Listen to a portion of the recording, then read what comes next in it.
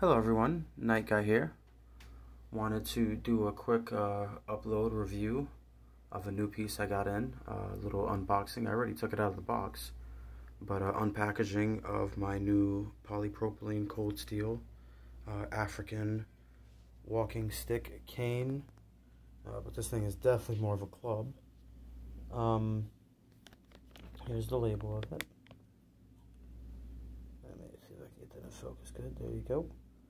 I've been getting more into percussion weapons, and I found this one and thought it'd be a great addition. Let's get it out of that packaging. And there you have it. Let me see if I can get a light on that. Get a little bit closer. This is African walking stick there. Little geocentric handle there. Going all the way down. This thing sits at about 36.5 inches. One of the main things that I really like is actually down in the bottom here for it being a walking stick cane. It goes the cold steel label, but it actually has like a bottom almost grip there. I don't know how well it'll grip. It's just polymer, but you know, my cold steel walking cane, walking stick axe. The Viking style, like in the shape of a bearded axe, that one does not. It's just a flat bottom. It's kind of like a boken almost, really just solid, like a solid stick.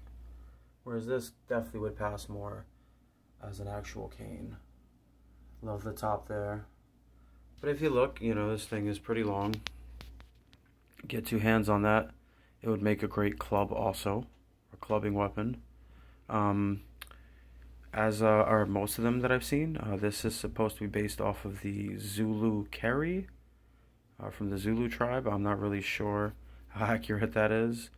I was actually at Epcot, Disney's Epcot, and there's a gentleman there that hand makes them. I'm not sure what wood he uses, but they all have very similar designs to this, with a sort of round handle, and then a round knob. And then normally a little bit of handle, and some of them almost seem like they have a guard, and then they'll have like a spiraling design like this, but the wood kind of spirals down, you know, into the bottom where they put the grip. And they make great canes, but they would also definitely make great devastating clubs, as I'm sure this one will. Can't wait to do some training. Let me go ahead and grab the other club that I've been using just to show a reference. Standing right next to the other club that I've been using. But this is definitely more of just a single-handed club. This one would be very nice to get two hands on and give a nice powerful swing. The only other percussion weapon that I've really tried that was two-handed was a self-made flail that I was working on. Did a few uploads with the flail. Check that out before we destroyed it.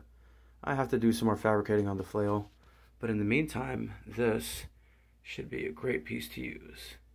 So let me know what you think of that. Let me know what you think of clubs, or walking stick clubs, or these African club canes. Alright, Night Guy here, and thank you for joining.